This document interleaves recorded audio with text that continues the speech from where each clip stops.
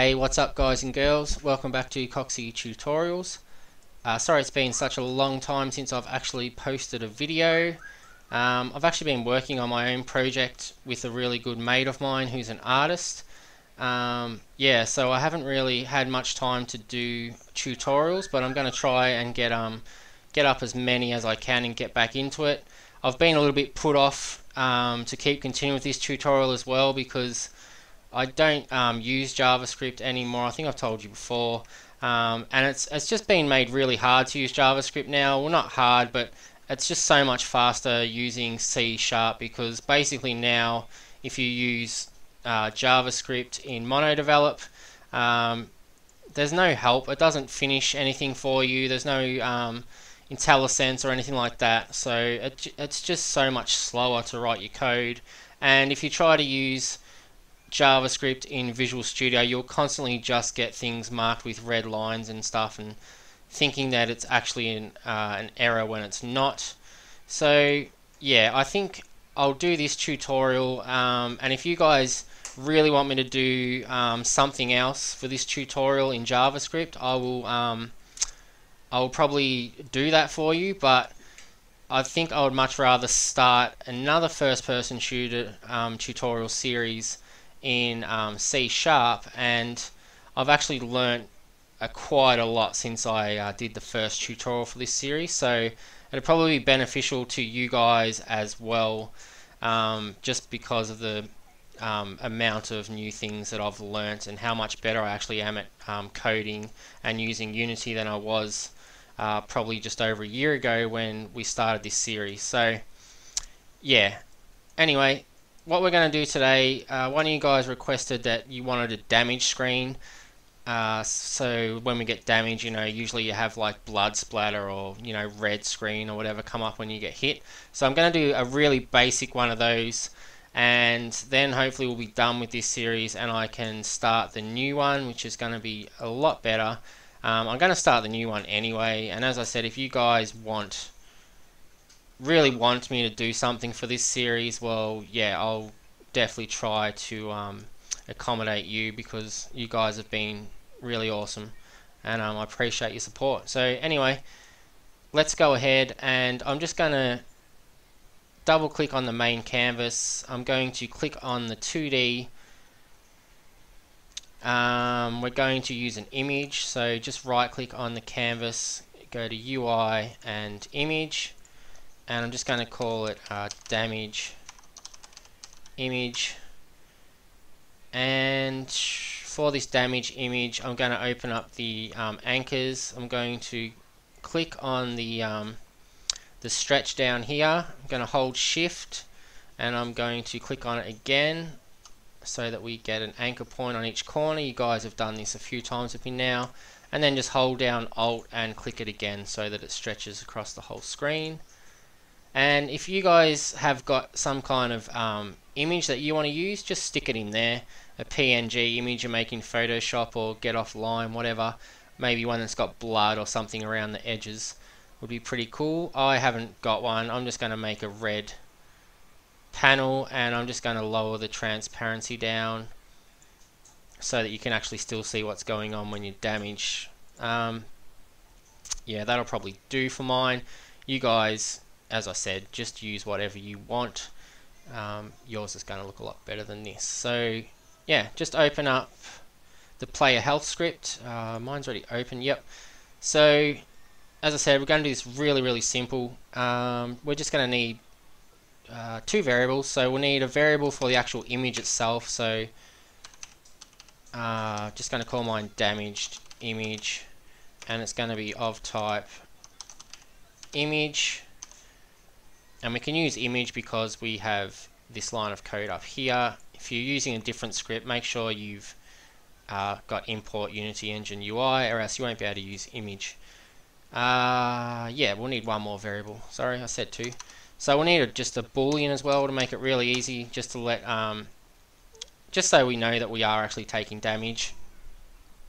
So we'll go var, oops, are we taking damage, and spelling mistake, are we taking damage, and that will be false to start with, of course, because we're not actually taking damage until we get hit. And down here in our function take damage, we know if this function's called that we are taking damage, so we can basically just set this boolean to true down here. And this is what pisses me off now. You know, usually if you're using C# in either MonoDevelop or Visual Studio, if I started typing this in, it'll just automatically finish it for me. It just makes it so much faster, and then you don't have to worry about making silly spelling mistakes and things like that. So I don't have a problem with JavaScript. I actually really like JavaScript. It just really annoys me that yeah, that they've made it hard to use basically now, or harder to use. And I'm lazy, so I like to do things the easy way. So anyway, we're going to say that are we taking damage is true when we're actually calling the take damage function. And then all we need to do is we'll go to our function update, and just down the bottom here will be fine. We'll just say if are we taking damage. So I like to use really long names for my variables most of the time and say exactly what they are. I can't stand it when people will use like 2 letters or something like that, and when I try to read their code I have no friggin' idea what they're talking about. So yeah, it's even worse for me now trying to use JavaScript on MonoDevelop or Visual Studio. Anyway, so are we taking damage? This is just saying if are we taking damage is equal to true. It's just shorthand. I generally write is equal to true so you guys can understand better, but I think most of the guys following these tutorials are pretty right now. You guys probably have learnt a lot and helped me learn a lot as well. So anyway, if that is true, then we want to make this damaged image appear, and at the start we don't want this damaged image to be visible, so we're just gonna, oops, not that one, damaged image dot enabled equals false. Okay, so when the game starts we'll make sure that we can't see the image, and then what we might do is we'll actually make a function. Yeah, we'll make a function to call here. So just come down the very bottom and we'll just say function damage screen, something like that will be fine. So in this we will actually enable the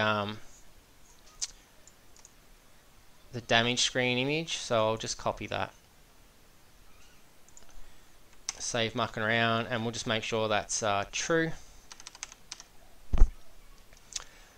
And we might set that boolean back to false again.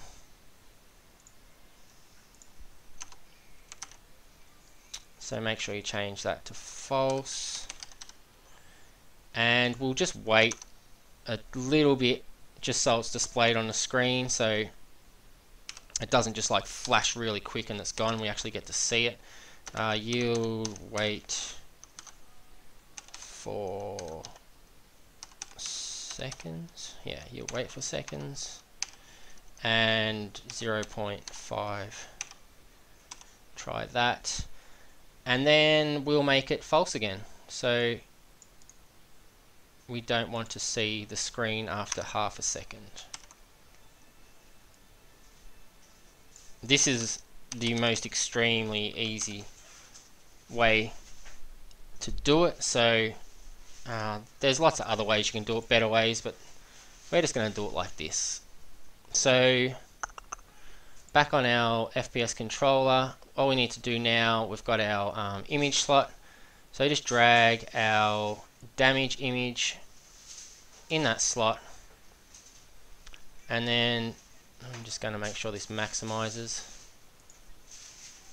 So if we start the game, yeah, the image is no longer there, which is good. And when we get hit, hopefully it should display. And no, that's not displaying because we didn't call the bloody function, did we? Of course we didn't. Alright, yeah, we probably want to call this function so that it actually works. And we want to call that. We even made a special spot for it and didn't put it in there. Alright. Oops. So yeah, we actually want to call that function when we want to take damage. Okay, try again. Shouldn't be in such a hurry. Okay, so we'll try again. And bam, yep, we get damage. We get the screen goes red at the same time that we actually lose health down in our little health ratio display. And yeah, that's basically it, guys. Okay, so I hope you guys enjoyed the tutorial. Like and subscribe, and get ready for the new series that I'm going to start very, very soon. And yeah, it should be pretty cool. So thanks for watching, and I'll see you guys soon. Cheers.